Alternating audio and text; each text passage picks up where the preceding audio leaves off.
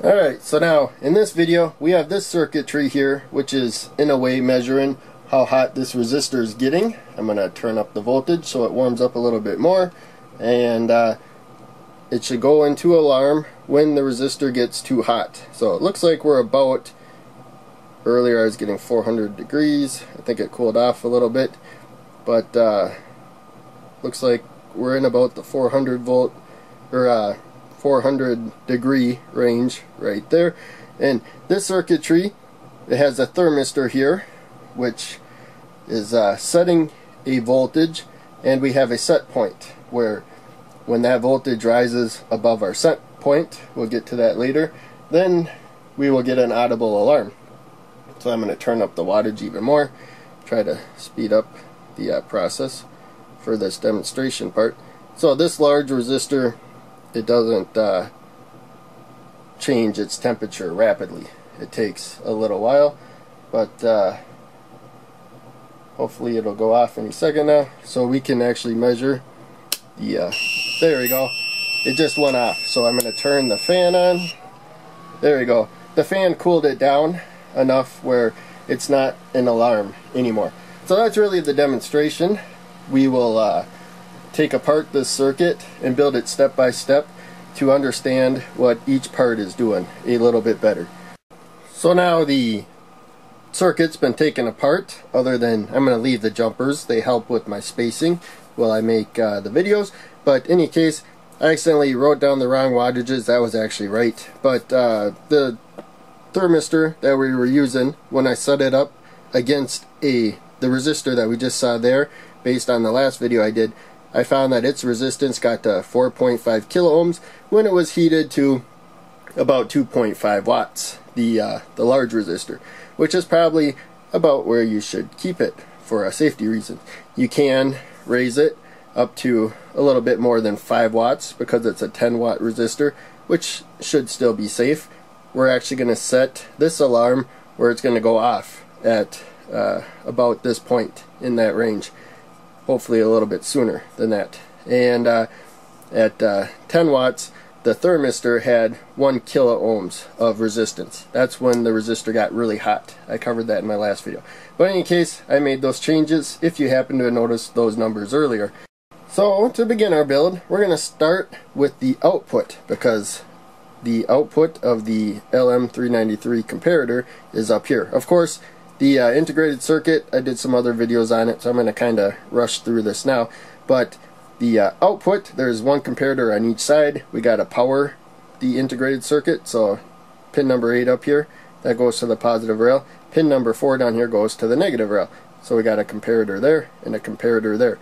We have the output at top, the inverting pin right below it, and right below the inverting pin is the non-inverting pin. And that layout is the same on there, but the output is up there. So I have a jumper coming up here. We're going to need to power a buzzer.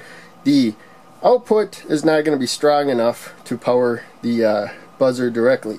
I find it does not work very good to have a resistor of really any value in front of the buzzer. So we're going to use a transistor to take the signal, and then just the signal will turn the transistor on or off like a switch.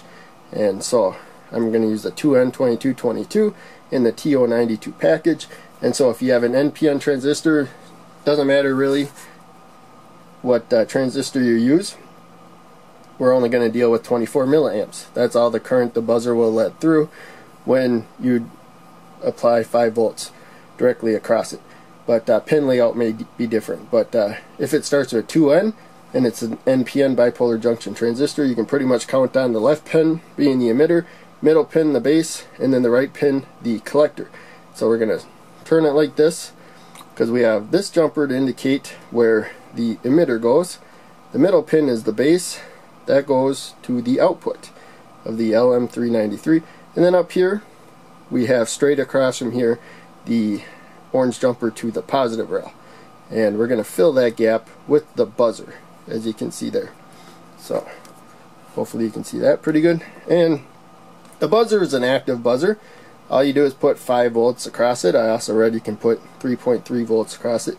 but I really only deal with 5 volts. It is polarized. You can see a plus here. This sticker is not needed, but it helps reduce the volume. It's a really loud buzzer. You can't control the volume in any meaningful way. And there's also a plus on the physical component, so that makes it pretty easy. We will put the plus towards the jumper there. I'm going to zoom in, and this is kind of tricky because you can't really see the pins once you get it close enough to the board to insert it. So we want to make sure we get to there we go. I turned it a little bit, but make sure we got a connection there on both sides, which we do there. So that's almost it for the output. The LM393 actually does not output a positive signal. For the positive signal, you actually need a resistor, and all we have to do is have enough current for the transistor to turn on or off, and I think a 4.7 kilo ohm resistor will do just fine. When the transistor is not on, that means we have a low output at the LM393, and it's just sinking whatever current we provide right to ground. And so this integrated circuit is really intended for low power power sources, and like batteries and stuff. And so whenever you can, you should work on designing using as little current as possible in pretty much every part of the circuit. Of course, we have a power supply here.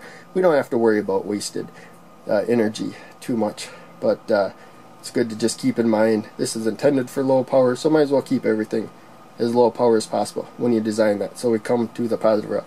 So that's it for the output. Let's get to one of the inputs. So the inputs, we got the non-inverting and the inverting. They're voltage dividers. That's how this works. It senses the difference in voltages here, and when one is higher or lower than the other ones, that changes the output.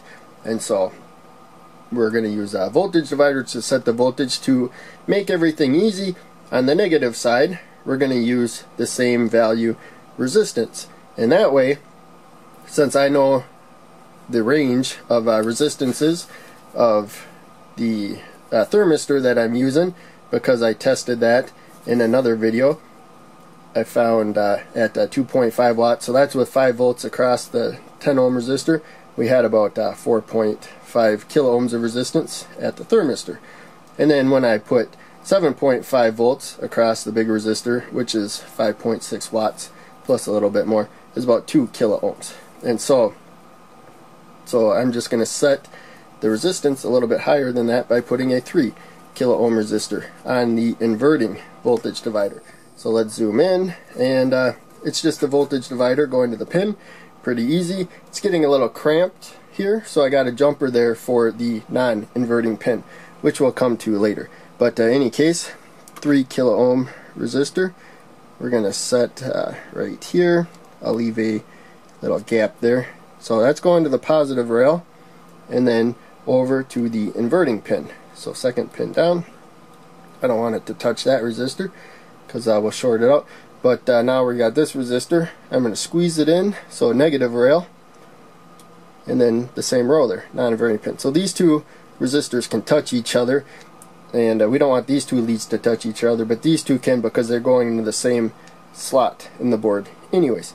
And so we have a set voltage right there, and I think with the 5 volt power supply that'll be practically spot on 3.6 volts.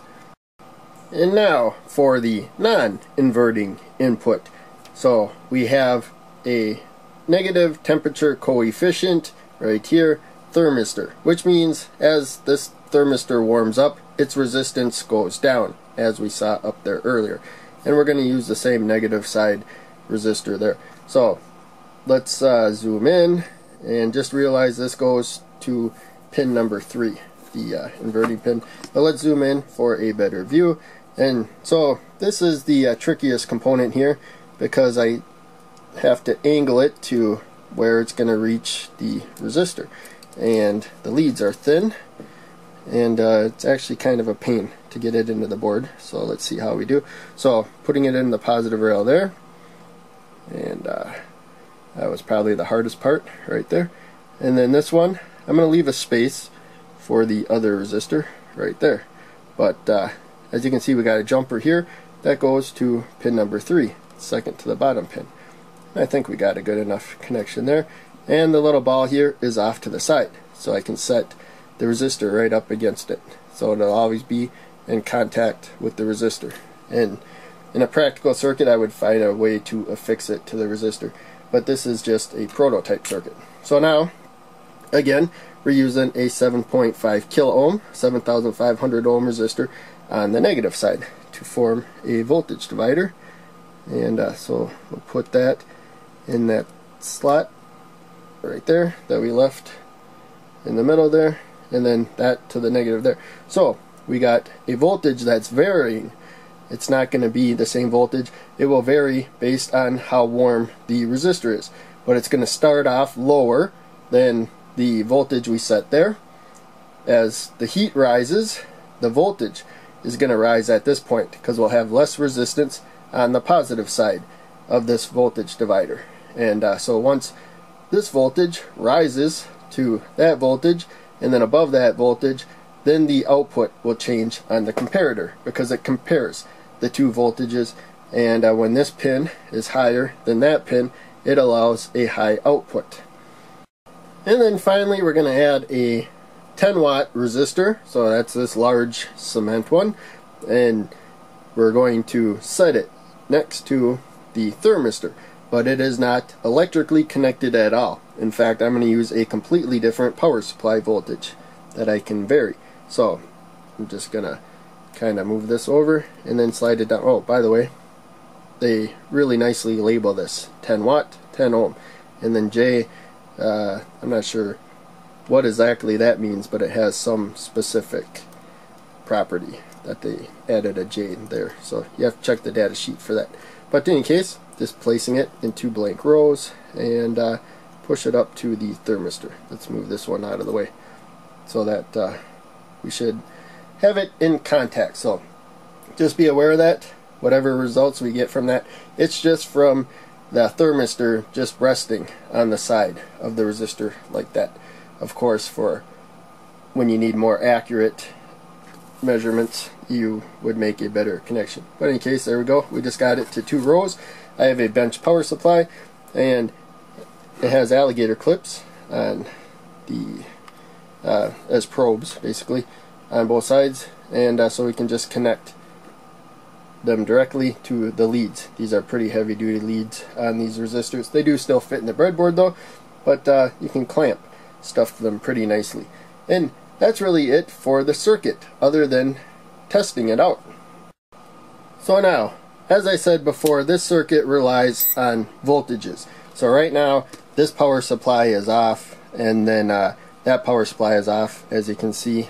And I haven't changed anything other than I added this jumper for an easy spot to get to the negative rail, and so I don't accidentally short something out when I try to get measurements there. But now I got that power on, so I got power to the integrated circuit, and the buzzer's not going. So let's try to measure pin number 2, see if we can find a good way to do that. And so there, as I said before, pin number 2, the inverting pin, we set to about 3.6 volts. And so now pin number 3, let's see if I can carefully get there without shorting anything out. There we go. Now you can see that is at 2 volts right now. So I'm going to turn on the bench power supply and set it up to, I'm going to set it to 10 volts, which is 10 watts, because this resistor takes a while to heat up, and I kind of want to speed things up. And so let's see if I can get pin 3 again. There we go. Now you can see that the voltage is rising rapidly. So this is the non-inverting pin. So right now the non-inverting pin has a lower voltage than the inverting pin. And so when it's lower than the non-inverting pin, then the output is low. So that's an easy way to remember it. And let's go back to pin number 2. Look at that again. Hopefully not short anything out. There you can see it's 3.6 volts. So we set that. The other pin is not set. It's changing. It's rising. It's rising pretty rapidly. And so let's look at the voltage across here. As I said before, I set it to about 10 volts, and looks like it's a little lower than what my power supply says, but this is heating up rapidly, and we might even have time for a thermal view. So I should technically probably just cut and come back later, but in any case, there it is, and I find I probably get the most accurate temperature if I go up about that high up there, but it's heating up. So in any case, I think we're about the point where it's going to go into alarm probably. So let's come back to this and look at it. There we go. Yep, it was about, it's almost at 3.6 volts. There we go.